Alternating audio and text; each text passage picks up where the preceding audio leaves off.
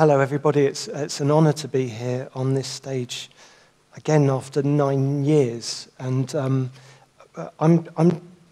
just going to do some explaining of 6 projects.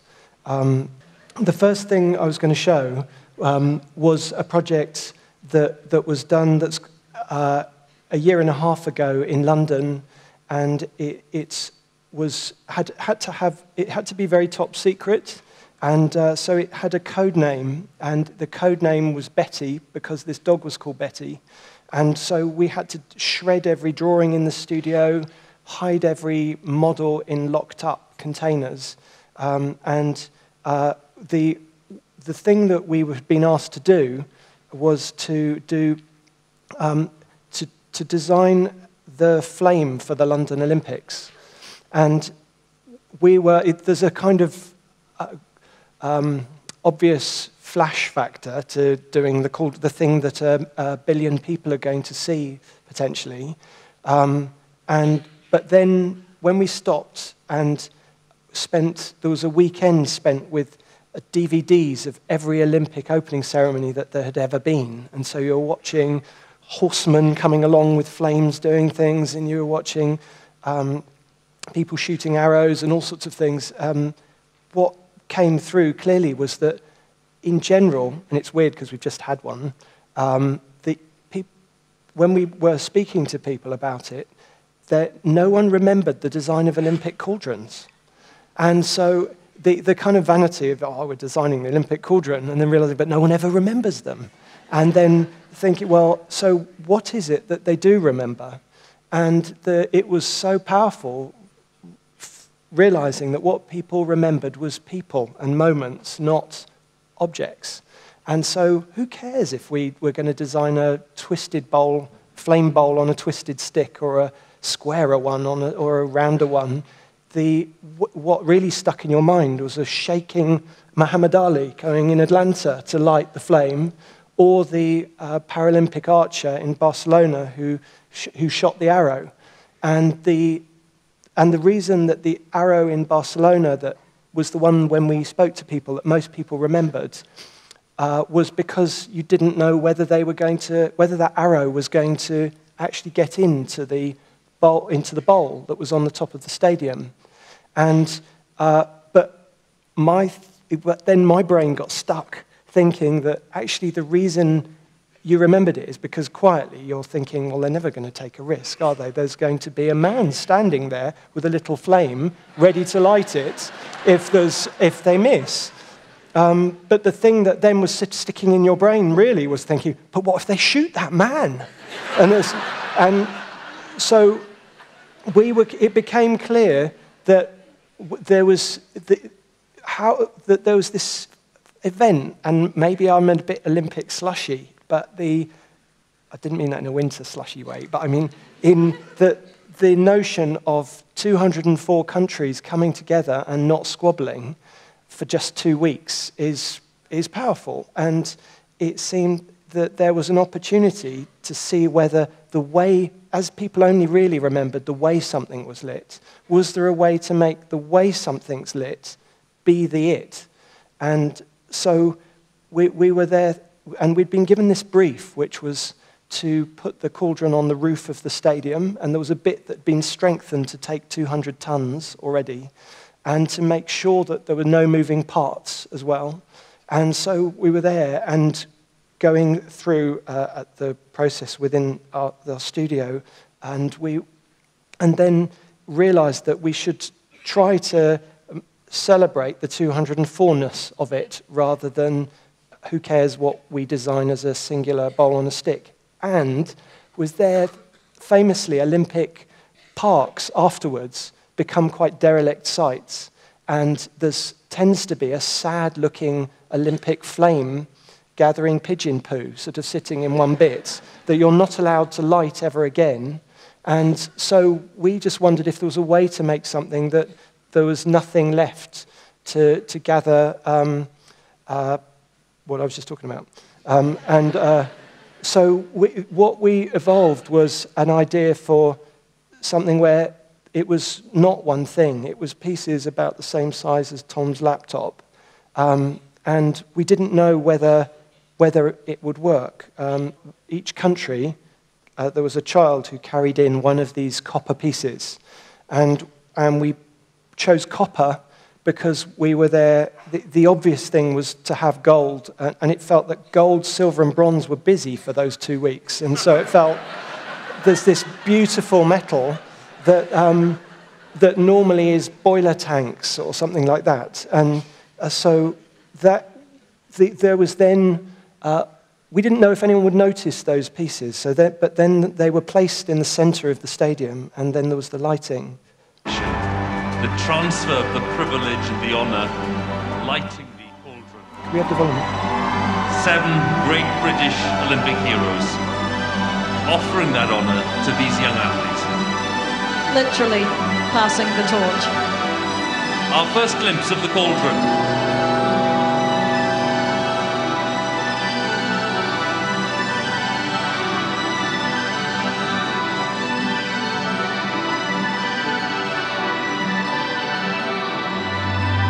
Designed by Thomas Heatherwick. It really is a stunning work of art.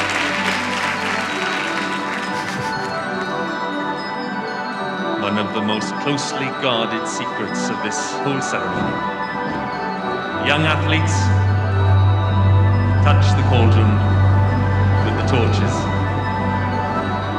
and the flames spread.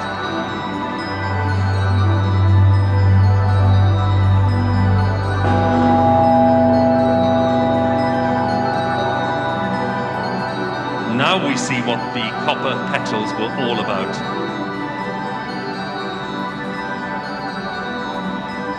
More than 200 of them, now burning brightly.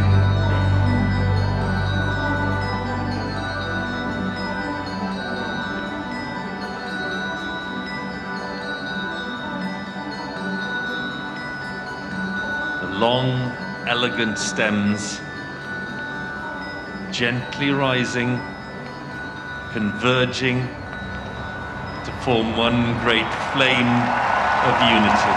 Really is beautiful. Symbol of the peaceful coming together of nations at the Olympic Games.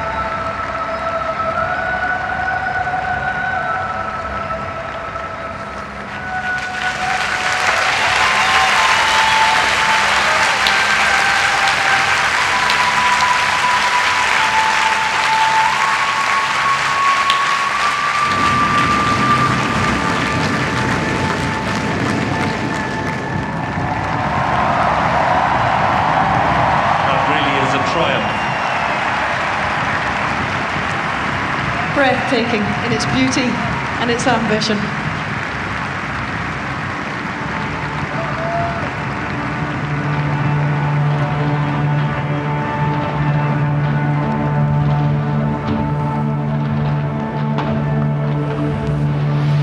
So the Olympic flame entrusted to a new generation.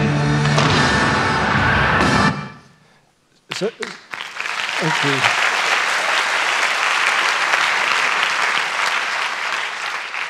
So that was quite a scary moment for the student. It had never worked before that point, so it was when we presented it to Danny Boyle, the creative director, and the people from the technical team who had given us the brief to have no moving parts originally, because it had the most moving parts in the history of Olympic cauldrons. It had 1,000, but afterwards there were these pieces with the imprint of the heat of these 2 weeks that copper does so well.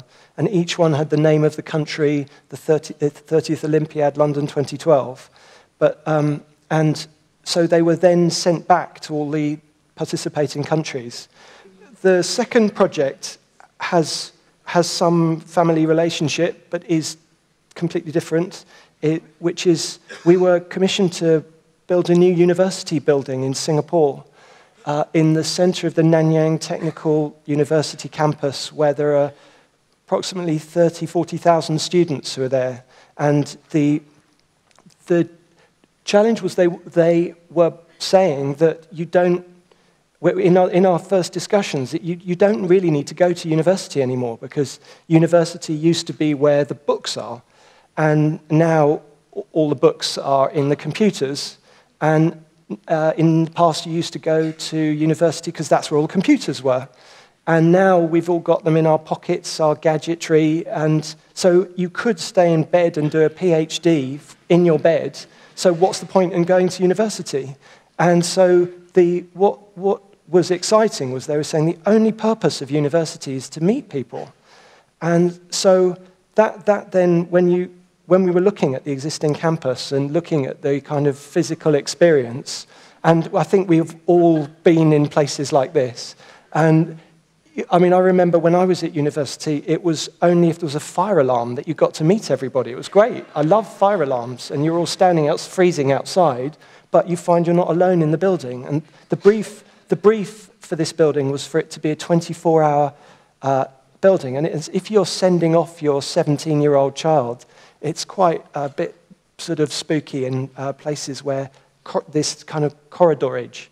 So we set ourselves the goal to try to make a corridorless university building.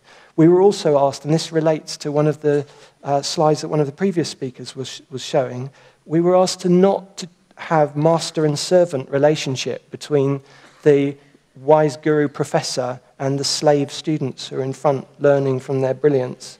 And they said to us they wanted no corners in the tutorial rooms. And so we obliged, and so each of the rooms has no corners, and we needed to have a building with 57 of them, and Singapore has this permanent summer condition as well. So we were there trying to think of how do we make a place with 57 more private spaces without necessarily that familiar feel of campus buildings that just pop up by the same architects who've done all the campus buildings one by one, with the kind of flavor cladding or louvers on the outside of whatever the architectural trend is. And so we were sort of there thinking about this device where normally, to inspire people to learn, libraries tended to do that, to just walk into a space that has 500,000 books, hits you in your stomach. But when those aren't there, what is it that you've got that's going to somehow drive something forward? So our building is made from 12 of these, and they are arranged with cores. The sort of orangier ones are the stair cores and elevator cores, and the bluey one is the washrooms. And the thing that is that they all face each other, and they're connected, and we tried to make the maximum nooks and crannies so that your circulation has lots of spaces that aren't necessarily just driving you from tutorial room to tutorial room. So the building is their balconies. So the building isn't one building, it's 12 buildings. And they are coming together, and I've got a slightly duff animation, but it gives the idea, I hope.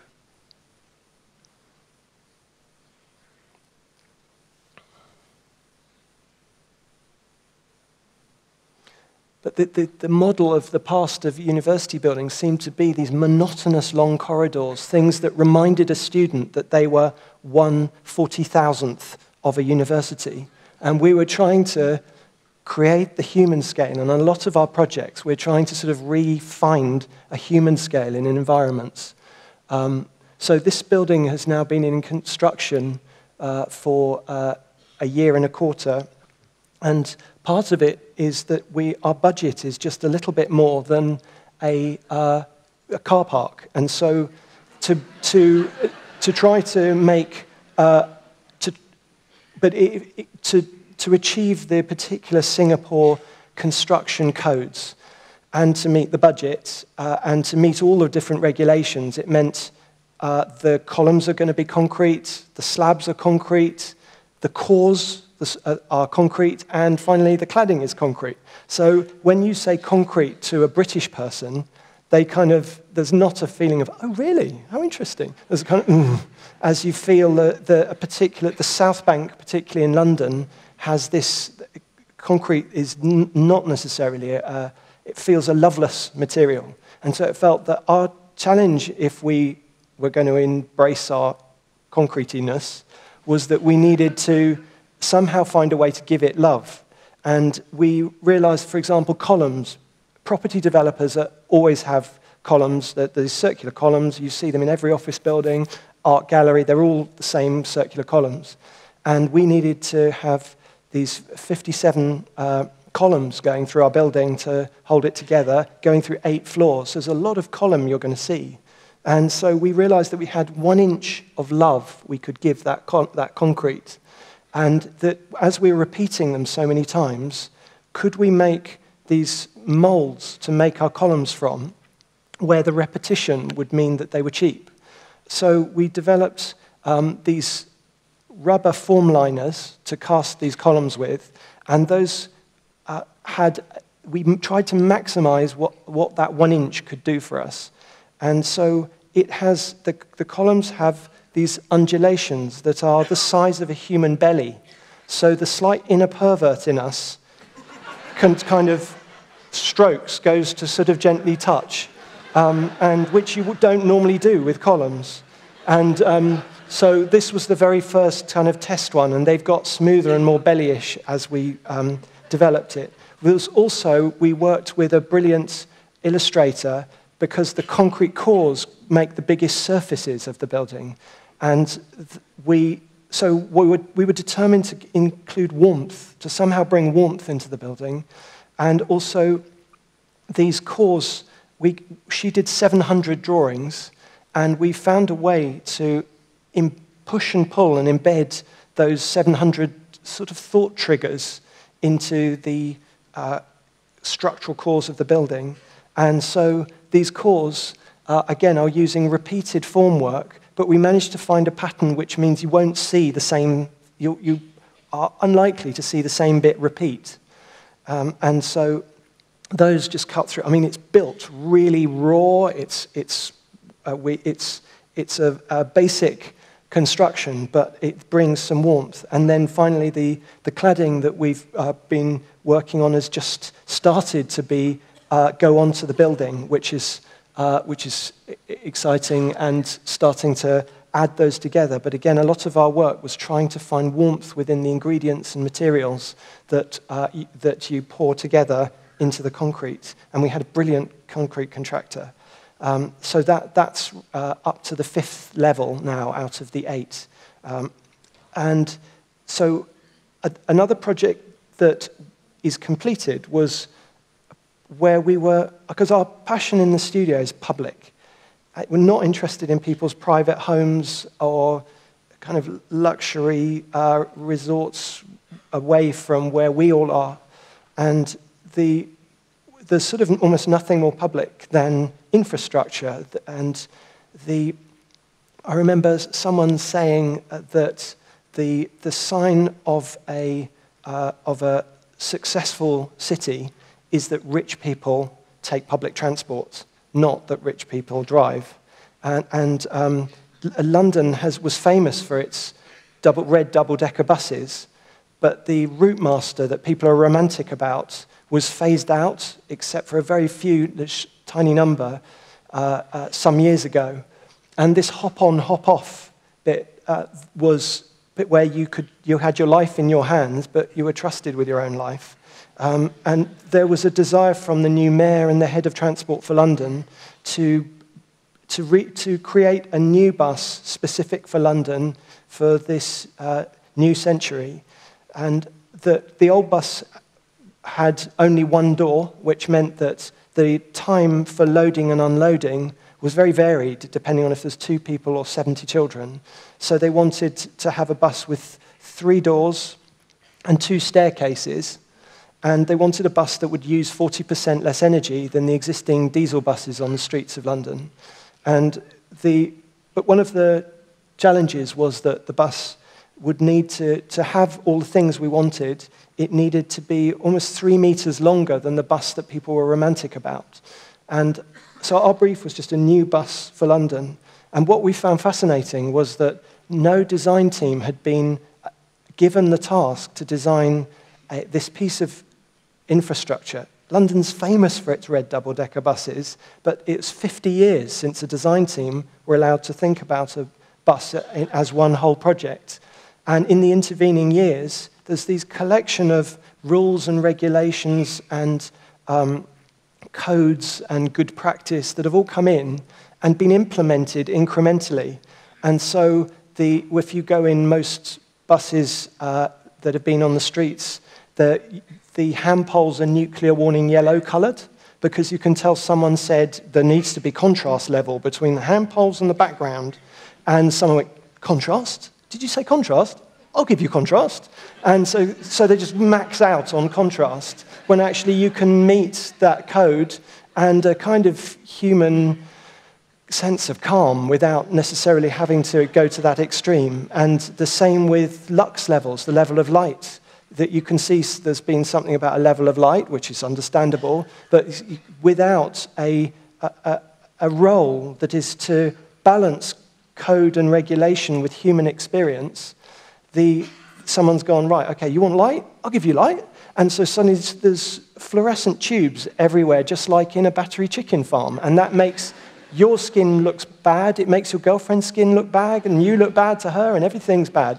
And so it seemed that there were a number of really basic things, and for some that we could, to some extent, unreinvent and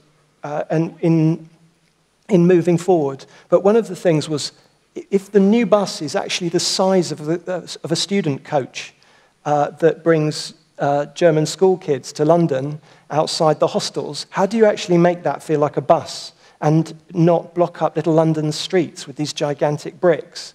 So one of the reasons that we rounded the bus was not out of some romantic connection with a bus designed 50 years ago. It was literally to minimize the elevation, because we were also struck that in London, if you were to build a new building, and most cities, if you were to build a new 2-story building in the center of the city, you would have the local authority and various different design advisory groups and quangos, and the ability for hundreds of thousands of people to all complain and comment and worry, and there are 7,000 2-story buildings on wheels going around London, and the only stipulation has been, is it red? Nothing else. And it seemed astonishing from that's where it feels that things do damage by the way that they're thought of as, oh, well, that's infrastructure, and that's product design, oh, that's architecture, oh, that's sculpture. Seems they're things, and things have impact on all of us, whatever a particular fashion in time decides to call those things. Another influence on this was trying to think about how we could counteract to achieve 40% energy saving. The bus needed to be lightweight. To be lightweight, it meant that we needed to use composites. And composites is a sexy way to say fiberglass. And fiberglass is, I think, has generally reasonably bad associations, but it's a wonderful material because it can be the fire surface and it can be the structure of the bus and finish all in one go. But we felt you don't want fiberglass in your face. And often the staircases are your immersion into fiberglass tubes as you walk up and down bus staircases. So we decided to let the windows follow you, so that, and equally that would mean that you are visible externally, so that the glass follows the movement of people, which is something that in the world of architecture is quite common, that a building might express externally how it functions internally. But quite often infrastructure is sort of thought with a sort of different mindset. There are now 200 of these buses driving around central London. They're gradually being increased. There's another 400 in production, and with luck, there'll be another few thousand coming. And they're very much, a lot of the thinking was also how to calm the inside. I mentioned nuclear warning lights and all of those things, but the things like when you've got two seats next to each other, for some reason the seats have kind of broken down to each being individual seats with a little plastic handle and a crevice that crisp packets can catch in. And they're never going to move apart from each other. And so our work inside was primarily just trying to calm the environment visually and to allow things to relate to each other so that the people are the colour. And to unreinvent these bench seats with just one seat that two people can sit on. And to try and give some love to things like staircases. And even though they are not the widest staircases, in fact, they're sort of the narrowest, to try to make something feel there's the theatre and splendour and pride of being in the heart, moving around the centre of one of the incredible cities of the world. And however rich somebody is, if they've got their Ferrari or whatever, you can't get a better view of London than being at the front of a double-decker bus. And that's felt our focus must be on the dignity of the passenger. And that sounds a pompous-sounding word, but it's what excited us with this. And so gradually, yes, they're coming across London.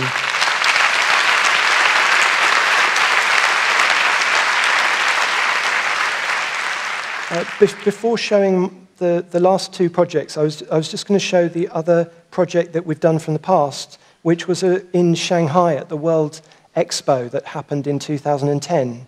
And as a thought process, the World Expo that happened in Shanghai had 100 million people go to it. It was the biggest ever World Expo. There were 1 million people on average every day that it was open. And when you imagine being at a World Expo, you start getting a headache. And so there were going to be 250 pavilions, and we were chosen to build the British pavilion.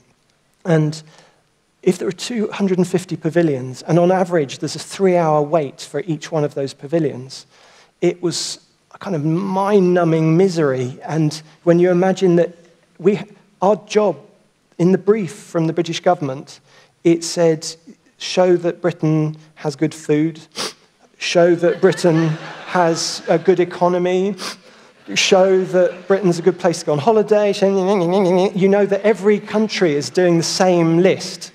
But at the end of and show that you're a sustainable country, you know, and then at the very end, the very last statement was, there's going to be voting, make sure you're in the top 5. And that was the most useful thing. It's sort of the English gentleman thing is a bit busted by that, but it was the bit of the brief that we paid attention to, because it was clear that if there were 250 pavilions and there's a 3-hour queue, most people are only going to manage to see 5 or 6 of them or something like that if they're lucky, and unless you go for 6 months to the expo. And the expo is like each one of... So to achieve that objective, we as a design team had to imagine what everyone else might do, because no other pavilion existed. So we all had 2 years till the expo. So to be in the top 5, you had to second guess what everyone else would do and then not do it. And so we sort of analysed and we looked, and there seemed to be a main pattern, which was the architect won the competition, spent the money on the building, built a building as big as their site, run out of money, then the interiors team were pissed off, and then there ends up with a film inside. And that seemed to be the thing, and that always tended to happen. And I forgot to say one other bit of the brief was that we were given half the budget of the other Western nations. And so that focused things completely and was, again, useful somehow. And so it seemed, in this context, which is like if you haven't done your Christmas shopping and you were to go to New York or London, or in fact, New York and London, and go to every shop in New York and every shop in London and think I'll go to every museum, you know, visually you're bombarded with everything. So your retinas become fried and your sensitivity is evaporating. And I know that feeling where you end up and you're just looking with tunnel vision around if something, and you're spoilt.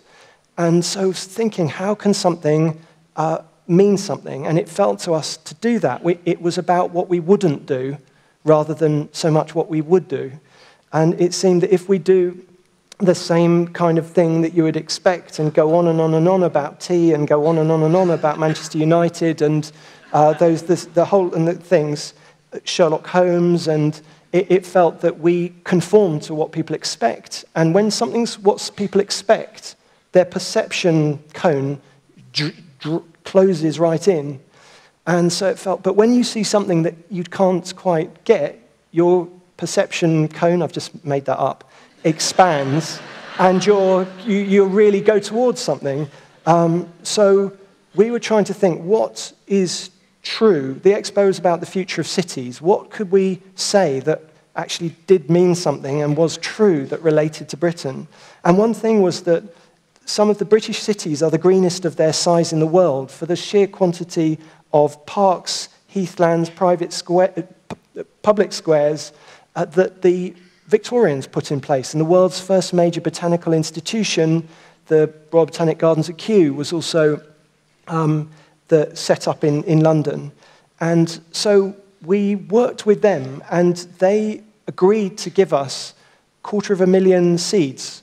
And so the project that we built was, we realized that we needed to make it work with the budget, we needed to not try to fill our site. All of us had a football pitch, and it seemed, but there was this regulation that you couldn't build higher than 20 meters on the site. And if you built a building 100 meters by 60 meters by 20 meters, which is all you're allowed to do, all the buildings would be these kind of squat, low, stumpy things, and they wouldn't, and you actually couldn't fit them in a photograph neatly even then.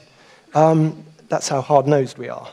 And then, so we realized, if we do something that is a sixth of the site, we could use a tiny bit of the site to be a thing you'd remember, and design 5/6 of the site to be forgettable. And in the forgettable bit, we could put the broom cupboards, staff training rooms, the Prime Minister's entertaining space and conference facility, because all you need to do is do one thing. And so we managed to convince the British government to just do one thing, and to do a project. So that this is a plan of the site with all the other spaces there. And so that object, we also realized that if there was 1 million people every day, I think the Tate in London gets about 3 million people a year, 3.5 million, something like that.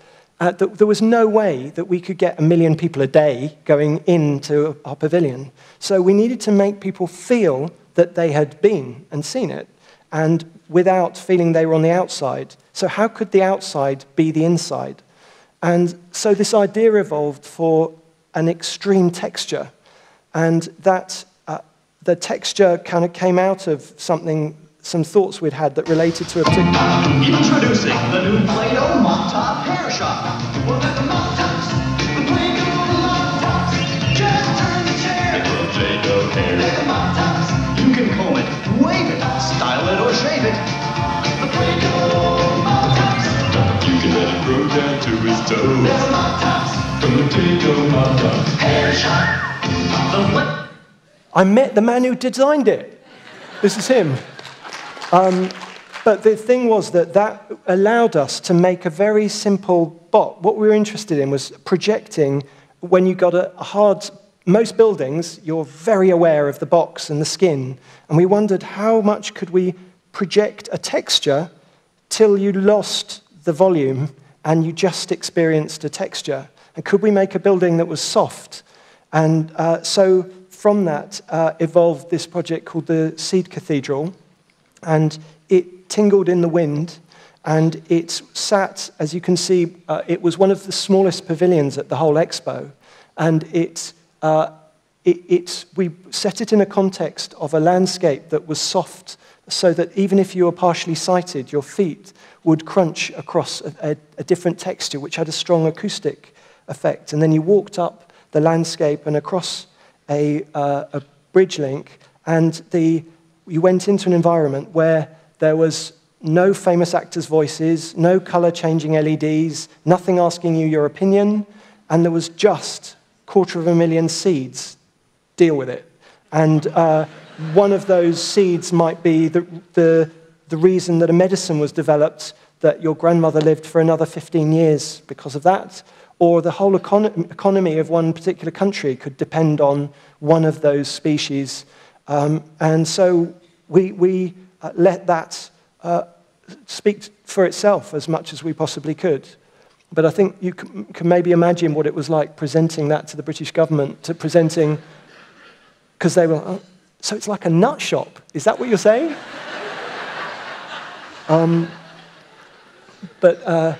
So this is just daylight coming through these 66,000 7.5-meter optics and trapped at the end, like in Jurassic Park, the insect in the amber was just a different seed species.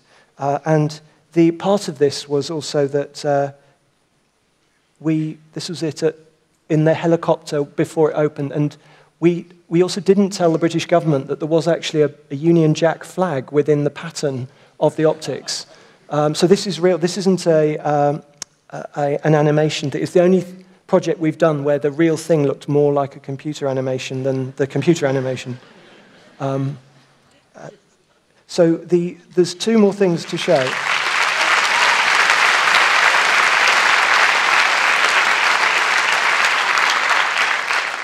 There's two more things to show, and these are about futures and trying to make projects happen that you haven't necessarily been asked to do, but you're trying to generate and make something happen. And this project is for the centre of London, and it's an idea that an actress who was a Bond girl in the 60s had, and not back in the 60s when she was a Bond girl. She had this idea 15 years ago, and I met her 13 years ago, and I thought this was a fantastic idea, and when we had done these 2-3 national-ish projects, it gave the studio a platform, and after the Olympics, there was a bit of a kind of, it didn't go wrong. The Olympics didn't go wrong. British people couldn't believe. Everyone was expecting the Olympics to all fail. And so there was a sort of optimism, a quiet, cynical optimism of kind of, well, so what next? And so we've been working to push this project, and it relates to the river, and you can see that there's this pattern of crossings in central London, and the bend in the river, in a way, is the epicenter of London.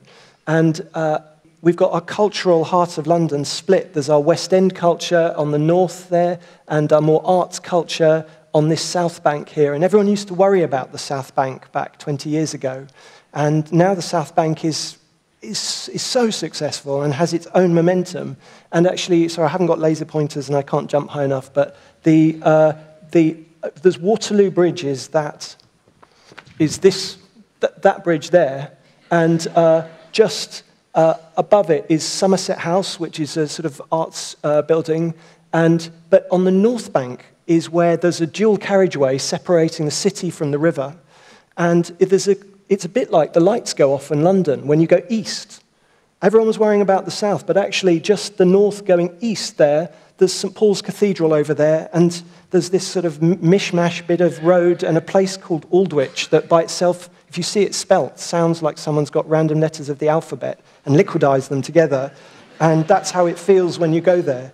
But if you look at the quality of river crossings in arguably one of the 2-3 thought-leading capitals of the world in terms of people who come to base themselves in London and the historic institutions and momentum that's built up. When you look at Waterloo Bridge, so famous bridge, got a song by the Kinks, designed very much for cars, buses, taxis, motorbikes, lorries. The human experience of that bridge in the centre, absolute centre of London, is of being on the side of a dual carriageway. I mean, the view is stunning, but no one has ever said, oh, why don't we meet in the middle of Waterloo Bridge? It's not a place. And so when you look at Paris and look at the Seine, which is 80, 90, 100 metres wide, our city is ripped apart in London with 1/4 of a kilometre. And most people in this room seem pretty able-bodied, but if you're not so able-bodied, you think twice before you walk 1/4 of a kilometre. And so Joanna Lumley, whose idea this was, sort of said, well, is there a way to make this, not just see the river as an obstacle, that you must always just try to breach that obstacle, but is there a way that this inland sea, this phenomenal piece of nature, could be, there could be a place to be more in the heart of that? And so when we were looking for where that could fit, we found that this place, this funny place called Aldwych, with its weird one-way system I won't bore you with anymore about, there was the Waterloo Bridge and this grand crescent, and down the other side was a possibility to create something that really could feel it fitted into the grain of the city, and open up the historic temple area on the north. And there's a tube station right in the heart. And if we look there, there's this little sleepy tube station, and there's a little sleepy park with quite a lot of street drinkers in the sort of epicenter of London. And this little tube station, which is the most central tube station, arguably, in London. And most people have never been there from London, unless you're being sued and you go to the barristers who are nearby. But it was perfect to land a connection on. And then on the south, there's this piece of grass which is 80 meters long, 14 meters wide.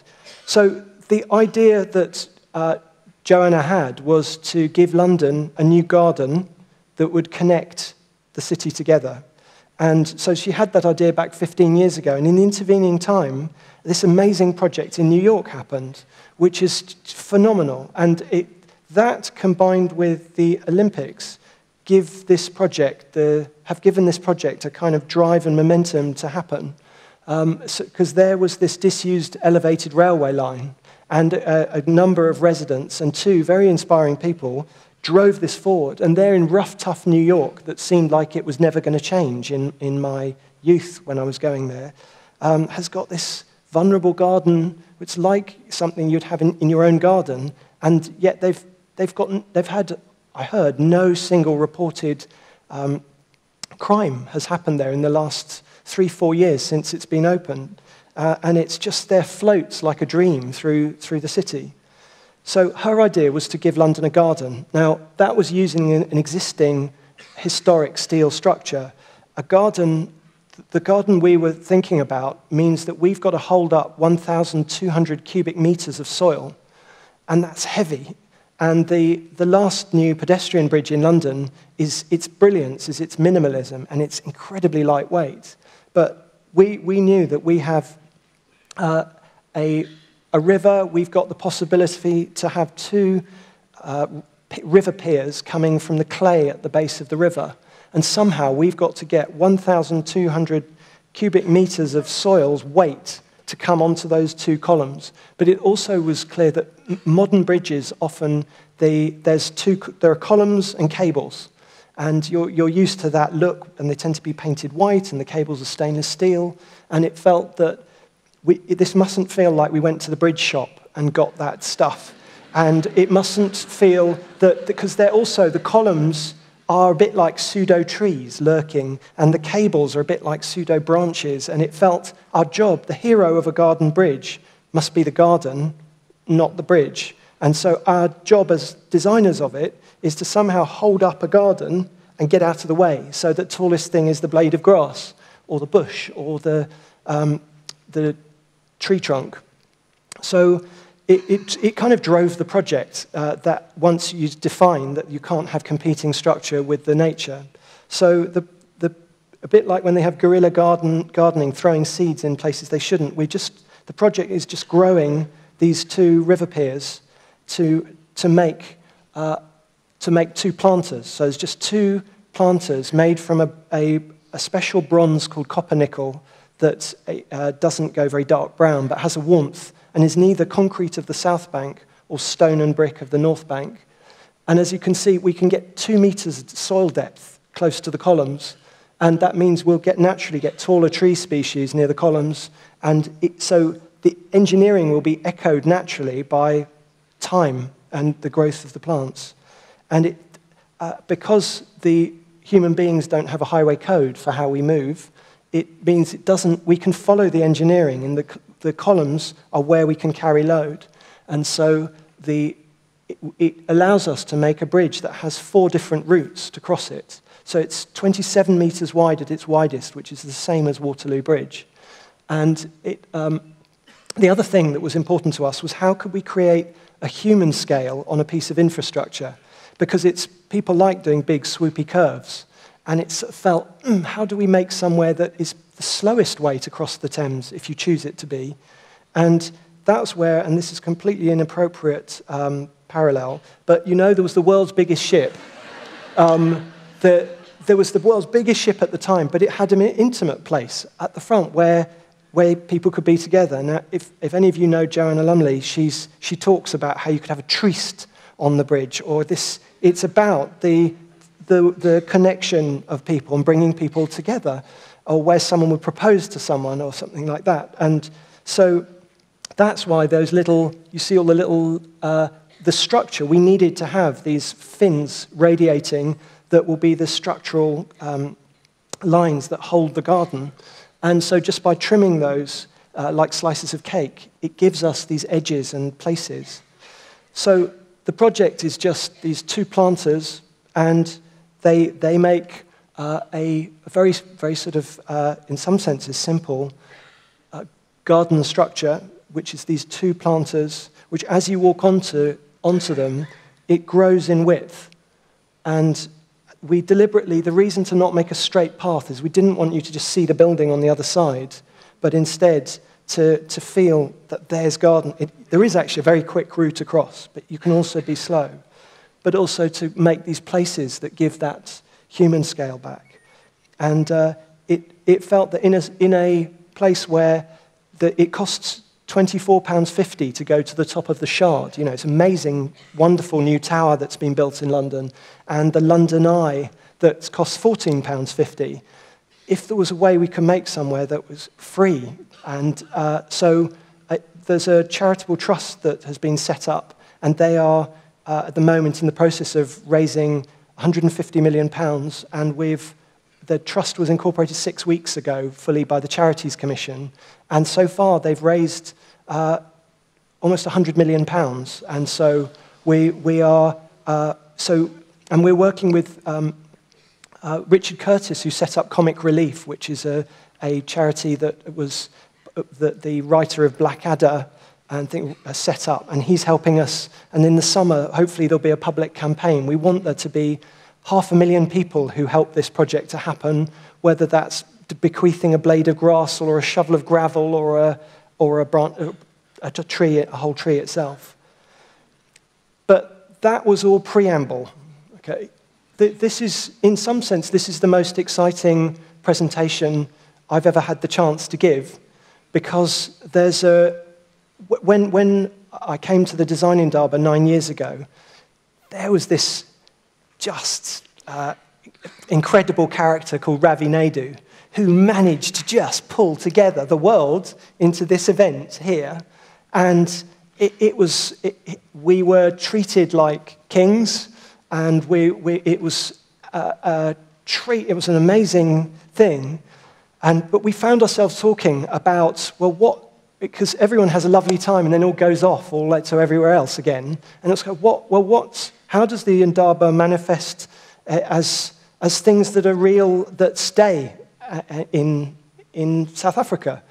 And from that it was 9 years ago, and there's been various discussions and things, but today is a chance to now show a project that is a future here in Cape Town, and that wouldn't have happened with our involvement without Ravi and the Indaba making that happen. And the project is at the Victoria and Alfred waterfront, and there in the heart of the waterfront, I think the waterfront is the most visited site in Africa, has been this building that has existed for 90 years or so, and it's been a bit like, is it like the elephant in the room? There's been this building that was the grain silo that some people didn't even notice, even though for many decades it was the tallest building in Cape Town. And when you speak to them, they go, oh, no, I don't know that. And you think, you've lived here for 40 years. And so I'll just take you there very quickly. I don't know if this will work. So this is where we are now. So it's very close. Just over there is this building, this giant building made from tubes. And it was here as part of this system that was unique in South Africa, which was a way there was this sort of collective grain project where South Africa built grain silos across the whole of the country, and the farmers would put their grain in, and instead of selling their grain, they were putting their grain into one big collective system, and in return getting a kind of certificate, a share of that, which, depending on when the value of South African grain was at any one moment, you could cash that in, and that would and then be paid. So it was this sort of coming together, and this was Cape Town's main grain silo, and it now sits. So for many decades, it was the tallest building in Cape Town, and it's sat there, but it only stopped being used in the 90s, and its defining character is it's unlike some big buildings, historic buildings that are infrastructure buildings that have been used for new purposes. It has no big space because it's full of tubes. In the one part of it, there's circular tubes and really interesting shapes between the circular tubes, these sort of curved cruciform spaces. And then the other part is rectangular thing. But so it's a big building with no actual space to use. And unless you crane your neck down the tube or up a tube, there's no singular space. And so this is a slice through to show this unusual cellular building, made in effect these hollow fibers. But it's not really one building, it's two buildings. So there's the grain elevator to the right, and where the grain was processed in the top parts of this, but there was the lower parts of the grain elevator, which is the taller part, and the other part are all tubes.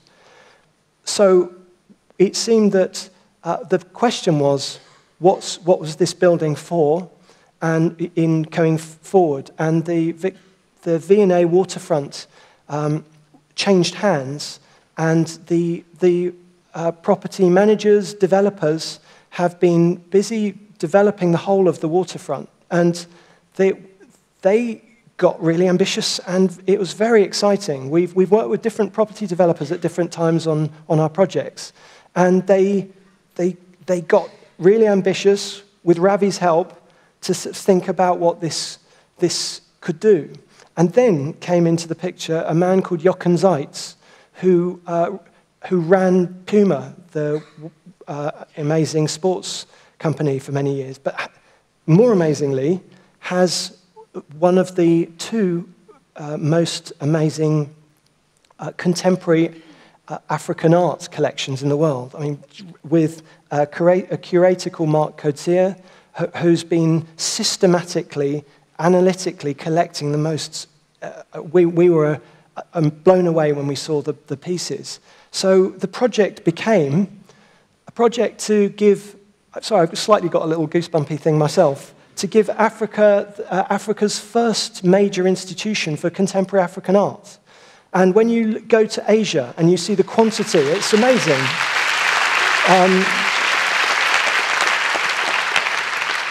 Spending time in China, Taiwan, and people are banging out museums like that. You know, everywhere. Everyone's been to Barcelona and thought, oh, let's have a museum like that, or let's go to Bilbao and we'll have something like that. And it's mimicking what other cities are doing as a sort of sign of puffing the chest. And whereas this, and then thinking, well, what do we put inside it? Oh, it doesn't matter, we've had someone famous design it.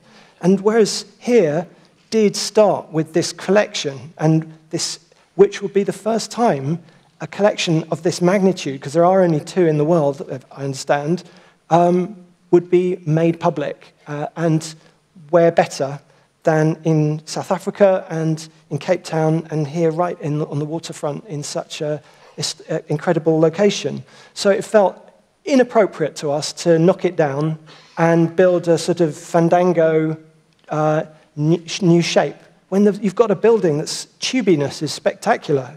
And so the project, it's it's got a really modest budget.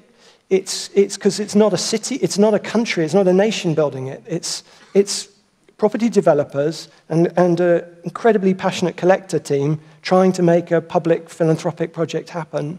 And so we've been honored to have the chance to go on that voyage and try to find the way to manifest that. And we all felt, how can we work with this building? So one thing seemed to be that building that has no space in it.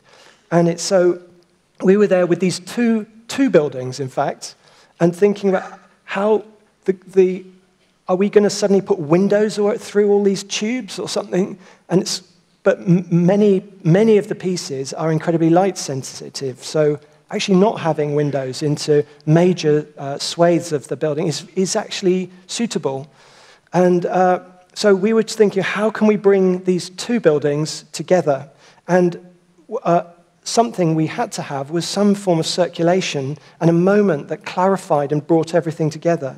So the focus of this project became, and we went through all these studies, became not its outside, but its inside. So if this was a belly button, it's an innie one, not an outie one.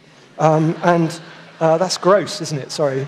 But we needed to make a space at the heart of this. And so it felt that maybe the way to unify these two buildings was to create a main public space so you could understand how to move through and where all the different levels were in one go and not get confused in what could otherwise be a maze of capsulation or segmentation. So that space could then allow you to access the galleries and other main public spaces of the building. The concrete of the building, you saw it's kind of painted magnolia, bedroom magnolia at the moment. And we realized that underneath that is this, and this slide doesn't even show it properly, the concrete underneath is quite beautiful. It's made from this quite bluey stone, and a piece had dropped off of this sort of gunge that had been sprayed all over it. And so the plan is to just strip back to the raw, strip back and seal the raw original concrete that this was built at the beginning of last century. And then it was trying to think about how would we handle the parts which were where we did want to bring daylight in, where there was an existing concrete and steel frame. And so we thought, well, okay, if we could cut out all the flat panels between the concrete frame, we get rid of those. And then then what do we have? We've glazed another building with frames, and it felt that the glazing must somehow mean something more. And because we're so used to the flatness of glass, the world of flat buildings and glass is amazing, but its sterility and the perfection of its manufacture have kind of killed it from the days when it had wobbles and you could see, you could look at trees and move around and suddenly they were warped around because of the imperfection. So we wondered whether a bit more like in Venice, they take these chicken wire structures and blow glass into them, and the glass then has a three-dimensionality, and wondered whether we could introduce into this building, take its concrete and steel structure and put glazing, but allow that to just respond and have a softer relationship to the structure. So the building has these pillowed windows that's just I suppose the only signal of a new incarnation other than the concrete and outside, but it allows them to have these very gentle undulations in the surface. So this is a simple so this is a building called Zeitz Mocca. So in terms of the inside, we had fallen in love with the concrete, and we were just there thinking, do we just throw away this phenomenal idiosyncrasy that the building has? And so we were there with a unique thing. I mean, the turbine hall in London that was part of Bankside Power Station that became Tate Modern, it already had spectacular spaces. We had no space to work with. So we looked at how could we take those tubes, and if we cut them if we just cut them vertically, they are relatively sterile. But if you cut through in a curve or at an angle, that seemed to be where it drew out things that were true to the structure but felt fresh somehow to the eye. So we found that we could, if we cut through at an angle, we would create these unusual shapes. So the project has one simple move to create the main circulation of the building, and that's to just cut a single grain. So a single grain through in the heart of the building. It isn't on the outside, it's in the inside, so that when you go inside, the carved through the tubes of the building is this single central space, which you'll be able to go into, and it will, as you're in that space, we put glass and let light through from above, and then things like the staircase. The staircases over there can look like just be spiral stairs that look just like piling rig, gigantic drill bits that go through, and the elevators can just move vertically up and down within the vertical shafts of the structure. And so the concrete will be be given a reinforcing kind of girdle on the inside and cutting through. And this morning there were cutting tests taking place, and it's technically going to be a huge challenge cutting through a building that's kind of a century old. I'll just show you I've got a very rough as a dog animation to just explain this.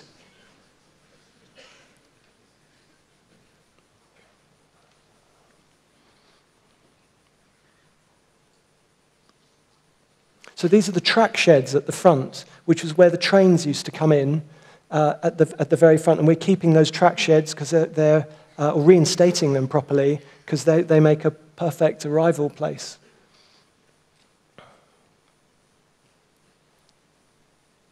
So you'll be able to go up onto the top of the main top level of all the circular tubes and be able to, I hope, the best African coffee mix possible with the killeriest view of the tablecloth and all the amazing things of Cape Town.